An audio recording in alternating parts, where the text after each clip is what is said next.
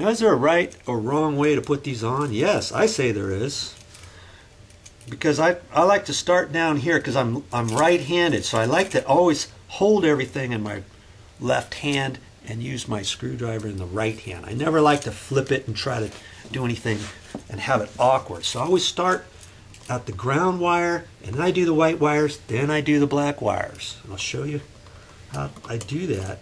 Okay, just kind of curl that up a little bit. I want to slip that on there so it's going the right direction. And I want to swivel it over. There's a little tip on the ground terminal, and I want to take that and just pinch it together. Okay, so it's going the right direction.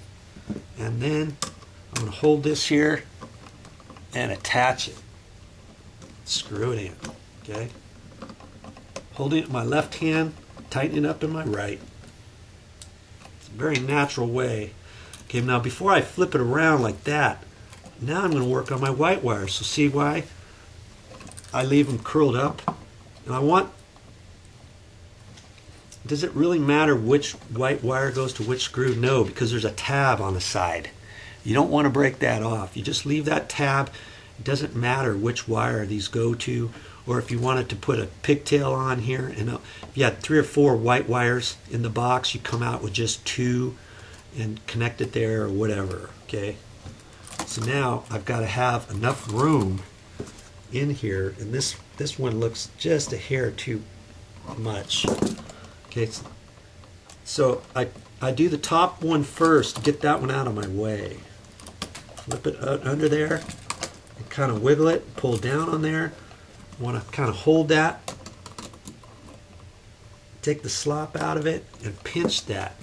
See, I just crimped or pulled the back side together. Okay, now I can tighten that up. See, got the plug in my left hand the whole time. I just want to do the same thing. This one's kind of tough because I don't have much room here, do I? That's why you want that screw out as far as possible so you can slip it in this way. Sometimes people want to slip it up this way and then over. Okay, but if you got that screw out all the way, you can do it this way. Okay, now I just take that tip. That's why I have to have enough of that curly Q over so I can grab it. Hold that on there and screw it down. Okay, now I can take this and swivel it around. Okay, just like that. Now I can work on this side. So far, so good. Now see, I've got the plug in my left hand still, and now I can work from the top screw here with the curly Q going up over the top. It's going the right direction. Okay, then I kind of pull that down like that, and I can hold this and kind of hold on that. Make sure the curly Q is out far enough. I have to reposition it so I can grab it there. And now that's tight, see? It's going the right way. Now I can pull any slop out of it, hold it, and tighten that screw down. Everything I do in my left hand here. Okay, now I got enough room for the bottom. Just makes it easier for me, I think, if I do the top one first. But I mean, you could do the bottom one first. It probably doesn't really matter. It's just how I do it. Anyway, looks like the curly Q is just a hair too tight. I want to just kind of hold it in there like that. Pull it in there.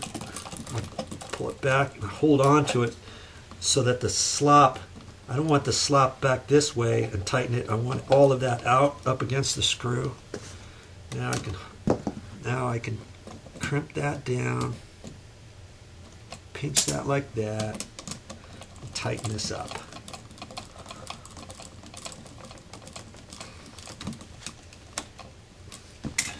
Okay, I'm almost ready to put that back in the wall now. Now let's talk about this for a minute. We had the other plug here without the ground on there. Okay, now we've got the ground on there. And on here we had a ground wire inside the box and it wasn't hooked up because there was no ground on this plug, okay? So I'm making the assumption somebody added this plug in here, this outlet location.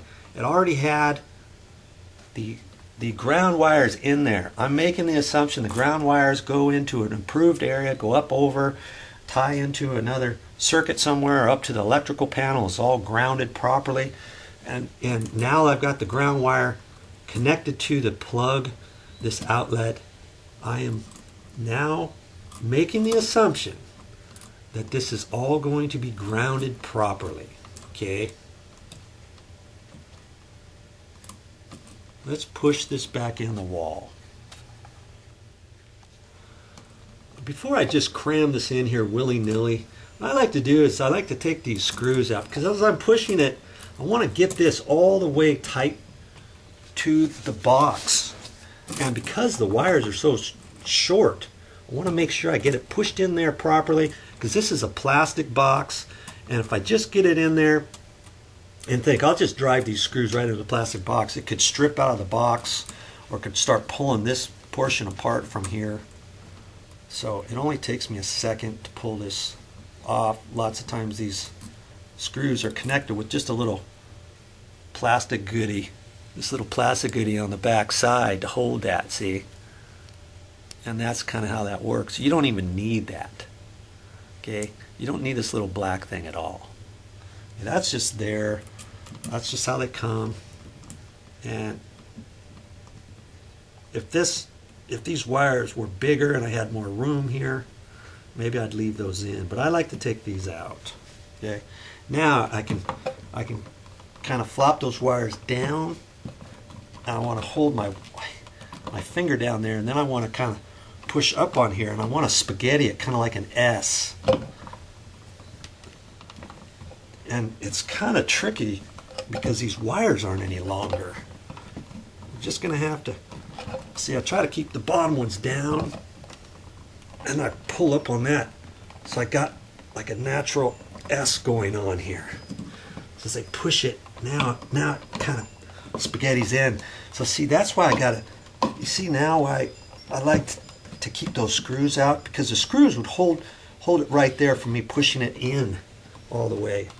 And I want those wires in there like that. See, I know that's going to be good. If I look at that, and if it's crooked, I can take this and kind of bend it over to the left, bend it to the right, whatever, before I get the screws situated. Okay, and that looks pretty good right there. Now I can just put these screws in here, knowing that I can suck this all the way up. What if I got it that far and I thought, oh, I'll just suck it up, and there's a wire back there keeping this from pushing in? I'm never going to know that until it happens, and then I'm going to strip it, and it's not going to hold, and I'm going to have to find some other screws or whatever. Not a good scene to do that. Okay. I'll just tighten this up now.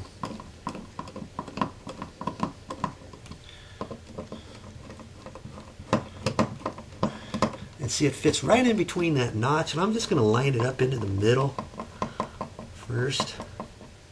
Now that gets the plug that much closer to the wall, and it doesn't stick out of the cover plate, and it doesn't allow the cover plate to gap off the wall there too. Okay, that looks pretty good. I can look at that and line it up, or I can put on the existing cover plate and see how that lines up. Stand back, look at it, and if that was off, then I undo those screws and I can slide it over to the left, to the right, top right, bottom left, whatever, to line it up before I put the cover plate on. Hello. Okay, there you go.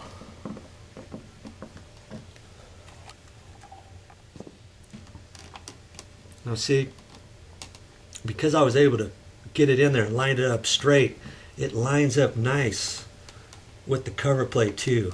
Normally You know, I mean, if it's crooked, this side might stick way out, this side might be pushed way in. You can adjust that if you do that before you screw everything up to the wall.